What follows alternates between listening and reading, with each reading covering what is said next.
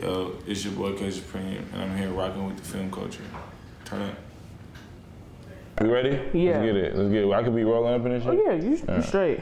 All right, so you just did, a show all about K Supreme. By the way, my name is Yachty. All right, what's up? My name is Yachty. It's nice to meet you. You too. So you too. you just performed in Atlanta. You've been in Atlanta for a while. Just tell us how was that transition from California to Atlanta? What was that experience like? The difference between two completely different states, completely different cities. Yeah.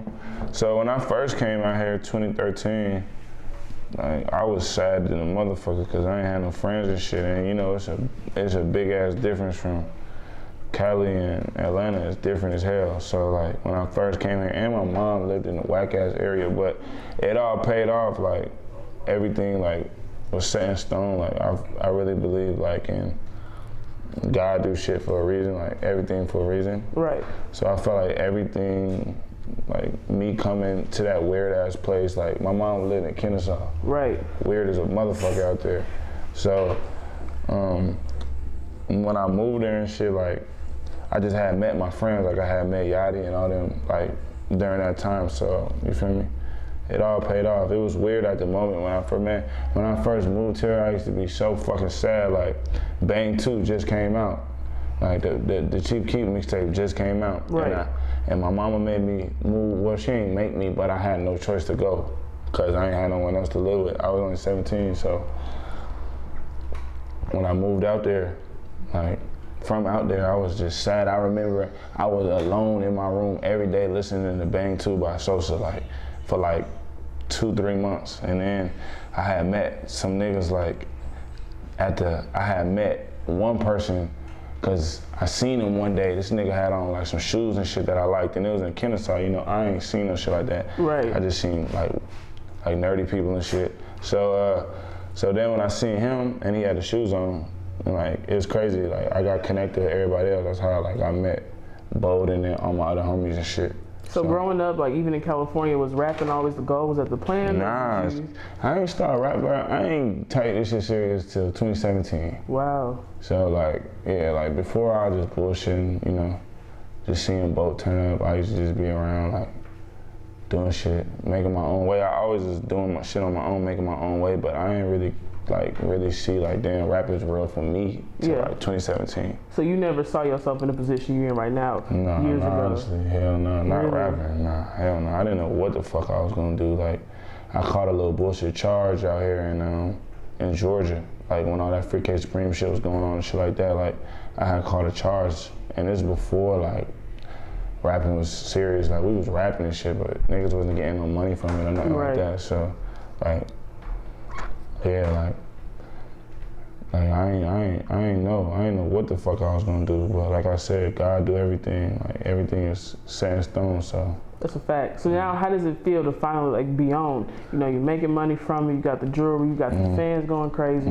You got the singles going crazy. How does it feel for people to finally be all about K Supreme and everybody to just sing your songs? It's lit. I really I do really enjoy that shit. All bullshit aside, not on no rap nigga shit. That shit really made me happy. Looking at people fuck with me like that. That shit really made me happy. That's why I tell everybody on some personal shit, I appreciate you for pulling up and fucking with me, bro. That really mean a lot to me, cause without that I wouldn't be shit. So I wouldn't be doing this shit if people didn't fuck with me. So I really appreciate all that shit. Jewelry and shit is cool. Hell yeah, who the fuck don't like jewelry? Right.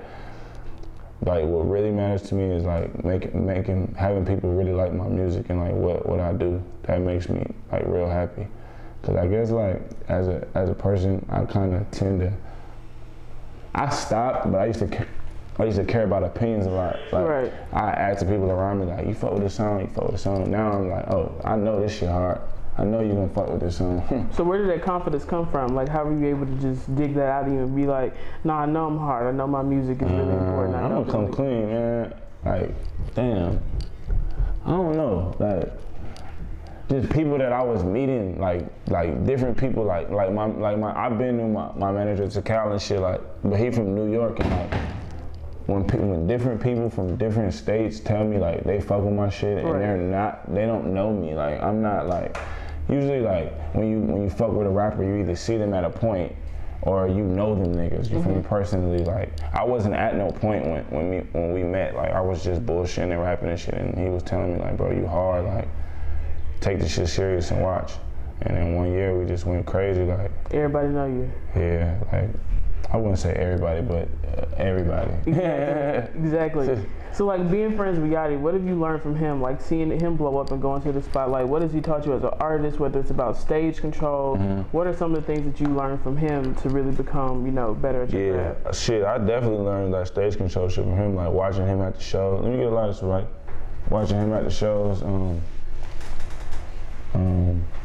like, he got real good crowd control, like, for me, you know, he does.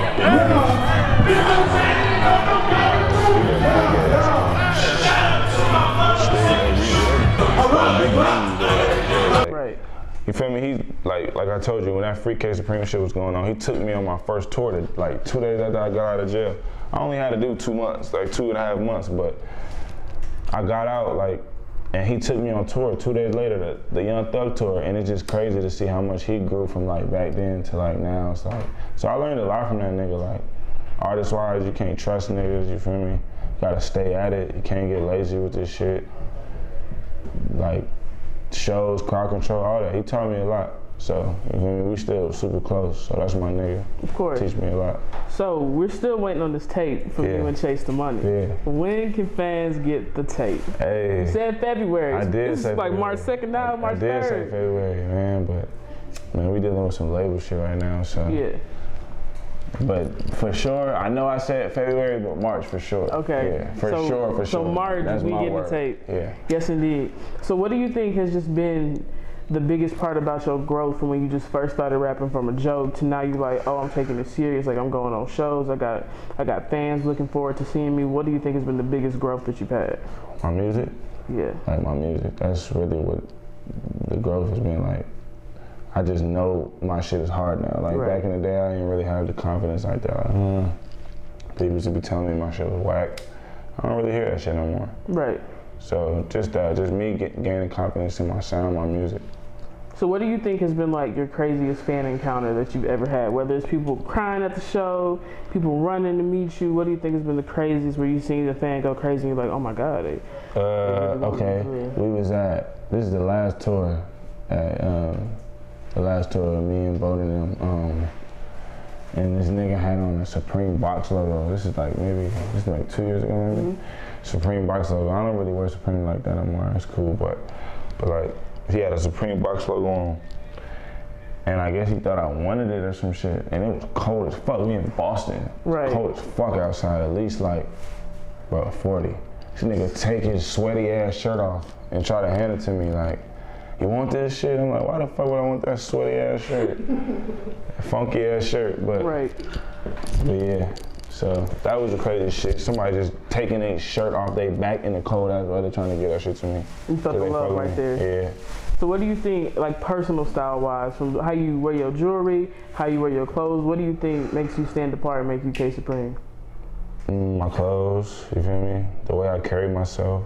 I really like clothes. Like, I always like to be fresh and shit. Like, I don't like no bum shit. Like, I don't like looking like, cause I feel like when you clean and like when you do that, you at your highest. Like, you at your highest confidence. Like, it's a difference of confidence when you look great and then when you look like shit. So I just feel like I just always like got some type of shit on me like to define me that I really like this clothes shit and like really like being fresh and doing all that type of shit. Even with jewelry, I mean, like with everything, with nails, everything is everything. The nails clean. Yeah. There's not a lot of guys out there whose nails are like prim and proper, but yours is on 10. Yeah, it's like all that shit is so and I didn't really understand that. Like, it worked though. It worked.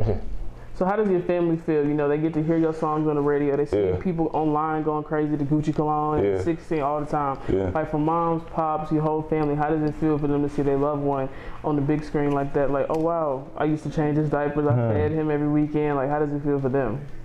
I know my mama is real happy because I know she didn't know what the fuck I was gonna do either. Like, Who mom wouldn't be happy about their son is succeeding in something that he loves? You feel me? He happy. I'm happy right now, so I know when I'm happy, my mom's happy. Like, right. That's all she wants, is for me to be happy and like for me to like be successful. Cause I know there was times where she was scared, like I don't know what this nigga gonna be or if he gonna turn out. Exactly. But I just know that's a joy in a mother's heart to see like their kid like excelling in something. And being happy with what they're doing too, making money. So is there anything that you've done to like show mama I love her? Like you bought her her birthday was yesterday on the 28th. I just bought her a chain from Yachty, Jewelry Unlimited. I bought her a chain, her name Casey. Really? Yeah, so I bought her a chain yesterday. I gotta send that shit out too.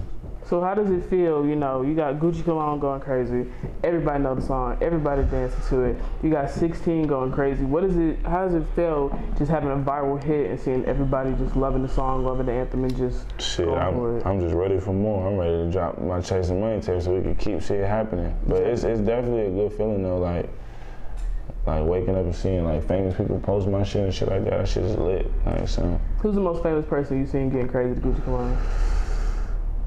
Most famous? Shit. Most famous.